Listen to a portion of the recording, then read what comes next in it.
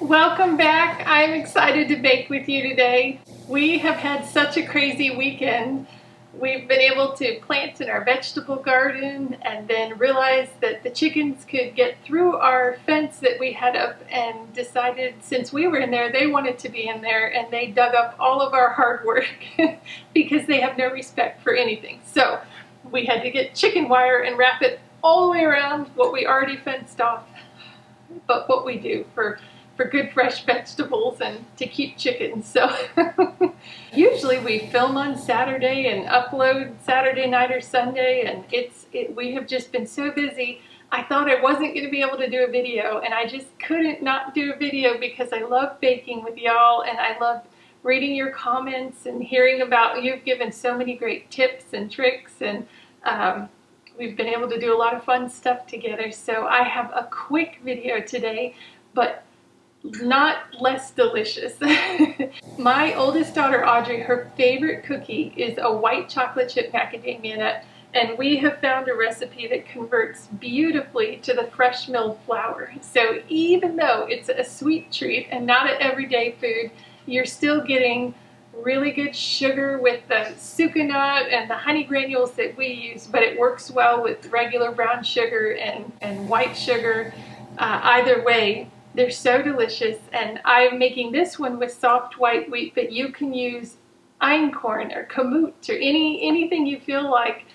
If you do half soft white wheat, half whatever, it's really good. I've done it with kamut, very good. I'm wanting to experiment more with other kinds of grains, so I'm really excited to start experimenting with different kinds of things. But today, just today, we're having delicious cookies. I have made several recently to get it perfect for y'all, to make sure I know what I'm talking about, and you know, there aren't any problems that come up. Because sometimes you can bake the same recipe 2 or 3 times and it's fine, and then all of a sudden, out of left field, something goes wrong and you're not quite sure what it is. So I've made these successfully quite a few times. Everybody approves. Everybody wants to taste test. So I hope that you enjoy making a white chocolate chip macadamia nut cookies with me today. These delicious white chocolate chip macadamia nut cookies are super easy to make. If you're using regular brown sugar and white sugar, then you don't need to worry about mixing as much. But when you use the Succanat and the honey granules, they're a bit of a thicker and just a different kind of sugar, sweetener kind of. They just need a little bit of extra love in getting them to break down a little bit. So we are going to add them, the butter and the sugars, and we are just going to let them work in together until you'll see a difference. You'll see it get light and fluffy, and you won't be able to see the speckles of the Succanat as much as when you first started, and then you'll know they're mixed in really well. If you don't do this, if you don't spend as much time, they're still going to be a great cookie. It's just the sugar doesn't break down as much. So I think taking the time to just keep mixing it together, beating it together until it's nice and light and fluffy, and you can see that the Succanat and the honey granules have broken down, makes it really, really good. Especially when you add we're using soft white wheat, and it's a bit heavier. So when the butter's lighter and fluffier together, it's really going to help pick up the cookie. So we are going to add 2 sticks of butter, and a hi to whoever asked me how much a stick of butter weighs. Where she is from, they don't have sticks of butter, so it's 4 ounces is 1 stick, or 113 grams is 1 stick, or 8 tablespoons. So whichever measurement you prefer, we're doing 2 of those. So we don't need it melted, just room temperature, so it mixes really well. We are going to add 1 cup of Succanat. I used to have a brown sugar bear. Now I have a brown sugar butterfly.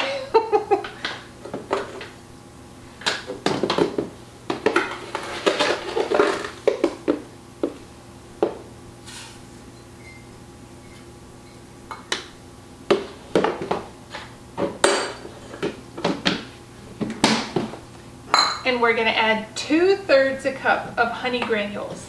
Now, you could do 1 cup of regular brown sugar, don't pack it down, just kind of scoop it in there, and 2/3 cup of white sugar, but I'm using honey granules.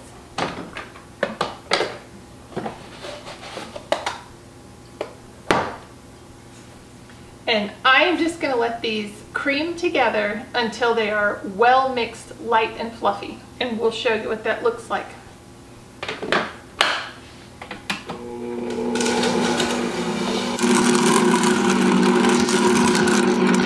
I'll leave that.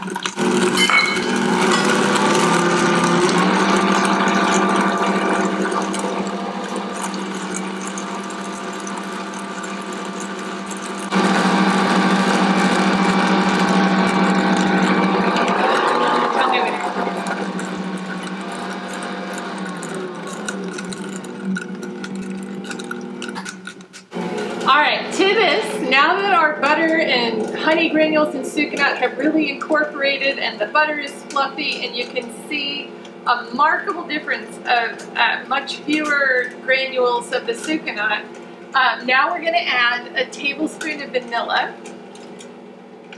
The homemade stuff kind of gets a layer on the bottom, so I just try to shake it a bit. I guess all of them do that. So 1 teaspoon of vanilla.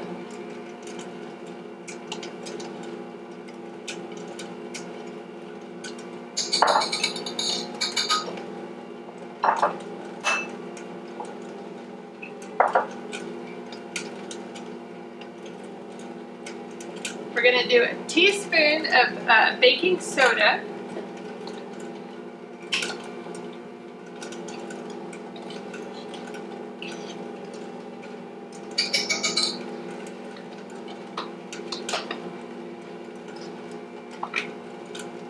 A half a teaspoon baking powder.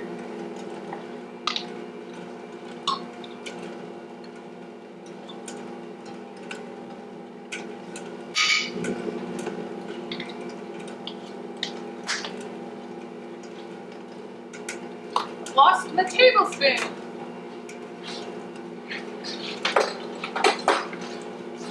1 tablespoon of cornstarch, or you can use arrowroot powder if you don't want to use cornstarch.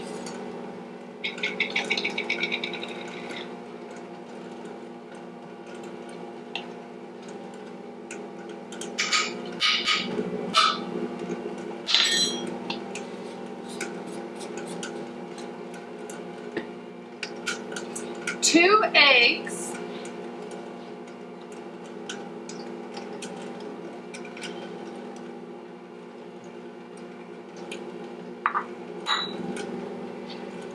Give that a little bit of a mix there.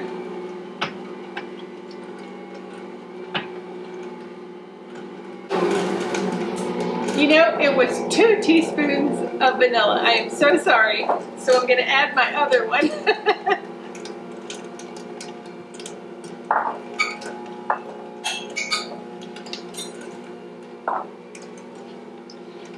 We're going to do a half a teaspoon of salt.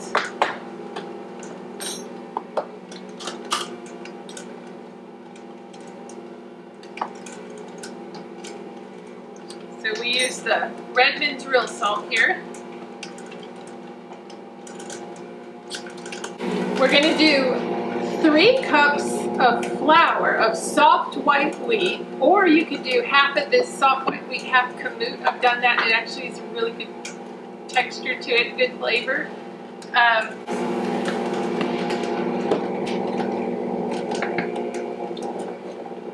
So whatever flour you use, 3 cups of it total.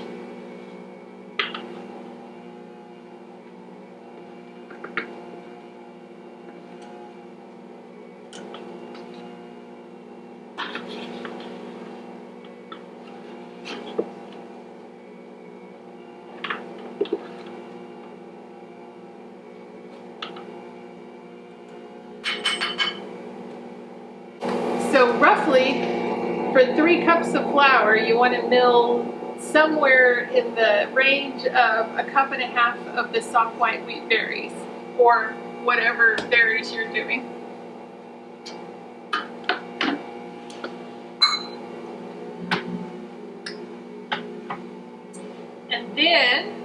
a cup and a half of macadamia nuts. And when I went to buy these, they had salted roasted, unsalted roasted, raw. They had several different kinds, some candied ones.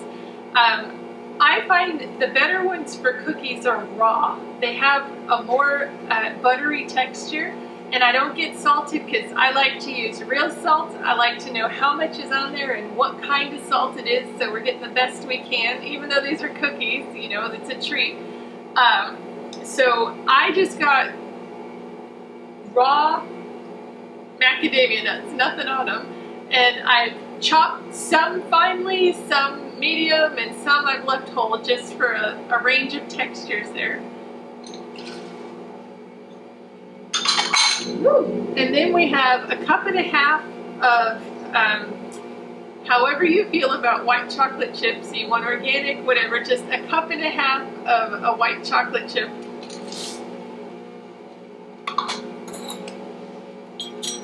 And we're going to let it mix for a minute to get all incorporated, but we don't need to let it over mix and get air in there and kind of break down what we've built up.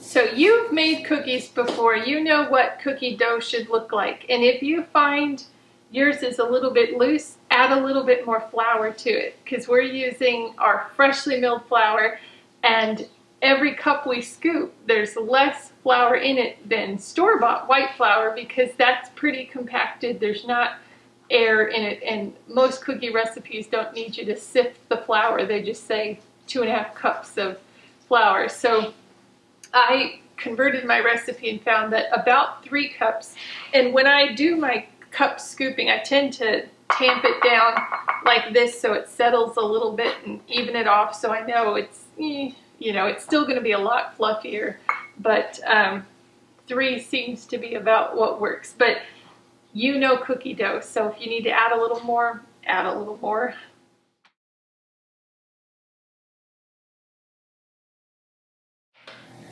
I like to use a 2-tablespoon cookie scooper. It just seems to be easier for me. And I do not crowd them. I have a very large pan, and I'm going to do 5 rows of 3 and not crowd them at all. So nothing magic here, just scooping cookies. I kind of like to use a spatula to kind of pack it in and get it flat, so then all of them are pretty uniform. They're going to be a bigger cookie, which is, you know, why it's a nice treat to have. It's not an everyday food, but if you get them mostly uniform, then they bake pretty evenly, and you won't have so many brown ones here and less done ones here.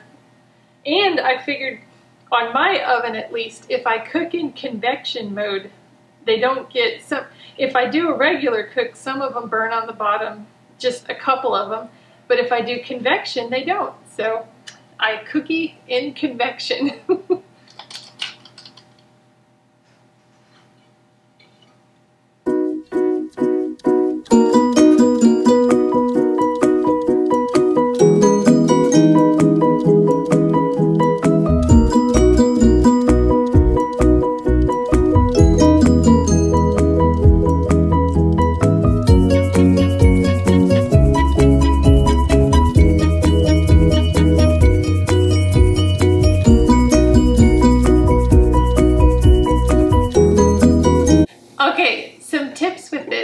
Told you about convection. If you have the option of convection for cookies, it seems to do well, at least in my oven, so give it a try. All of these have good color bottoms. It seems like when I make cookies on regular bake, some of them end up burning on the bottom, even with good cookie sheets, so might just be a bum oven, I don't know. Secondly, I have 3 racks in my oven, but I'm only going to cook 2 at one time and then cook this after. When I pack my oven, it doesn't seem to cook very well, so I just put in the 2 trays. So that's my oven. Maybe somebody has an oven like mine. These are the 2 tablespoon scoops. They are going to bake for roughly 10 to 13 minutes, pending your oven. You know how it bakes, a little hot or a little cool. If you end up doing smaller, because these cookie scoops come in a lot of different sizes, and for these I like to do big cookies. If you're doing smaller cookies, maybe bake them 8 to 10 minutes. Just keep an eye on it. You want a good golden color like these look, and pull them out whenever they get to roughly that. But so 2 tablespoons, around 10 to 13 minutes. These also freeze beautifully. You can get them like this, put them in your freezer, let them get solid, and then put them in a bag or a Tupperware container or something, and you can cook them 1 or 2 at a time. Or if you know you have friends or visitors coming over, you can heat up just enough for the day, and they come out really, really good. You can cook them straight from frozen, or you can get them out and let them get to room temperature. Either way, cook them at the same temperature, same time, and oh, very, very good. So we will see you in 10 to 13 minutes. All right, my cookies have baked for 11 minutes-ish, and they're a little bit flatter than normal. I think I could have added even like 3 1/4 cups of flour. This one just seems to have been like there wasn't enough flour to give it more structure. I don't know, but they smell amazing. They're gonna taste amazing. It's really nice to have a good cookie recipe on hand that you can fix really quickly, and when you have a crazy busy day, there's still a good reward to, maybe motivate young workers in the garden to give that extra little bit of effort to help, or just give you a good sugar boost in the middle of the day. So these really hit the nail on the head for us. We really enjoy these, and they're always a hit. They're always delicious, and even with, I think I could have done a little bit more flour. I should have recognized that in the dough, but even if it's not perfect, it's still delicious. So I have a question for y'all. I was talking with friends of mine, and we started just giggling and giggling because what do you call these? Like in your house or when you were raised, what do you call these? Because in my house, they're both spatulas, even though they do very different things. I know that this is a question crazy and out of nowhere. I am very curious. I said that I would ask because one of my friends said, no, this is a turner and this is a spatula. And somebody said, no, this is a spatula and this is a rubber scraper. And they had some other names for it. I had never heard before ever, and I thought, I don't know, we just have a spatula for me, but they're very different. So I'm curious, could you please say, what do you call these in your house or when you were growing up? I just, have you ever had a moment where you think, my whole life is a lie? Like, I just thought these were spatulas, but why would they have the same name when they're so very different? So I'm curious. I want to know what these are. Thank you for playing with me on that. But I have some taste testers wanting to come in and try some cookies here. I did have one cookie that was smaller going in. It was like the dregs of the bottom, so that did overcook because it was the smallest one. But would you guys like to try? Yes. Is it good? Mm-hmm. Happy? Good.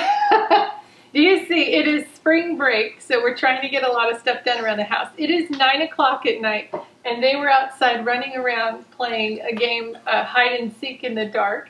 And I said, oh, you got to come in, you got to take showers and go to bed. And they're like, why do we have to go to bed? It's spring break. So, still need to sleep. And of course, I'm giving them cookies right before bed. Who said you get up 2? I put mine back. Yeah. And they're really good. So, Hi, people. Hi, people. Say hi. Hi. So, spring break, fun times, endless nights, but we still need sleep and sugar right before bed. So this will be fun. Thank you for baking with me this week, and thank you for joining in and watching. I am so grateful for y'all, and I'm praying for y'all and appreciate you so much. I hope you have a wonderful week, and I will see you next week. Bye.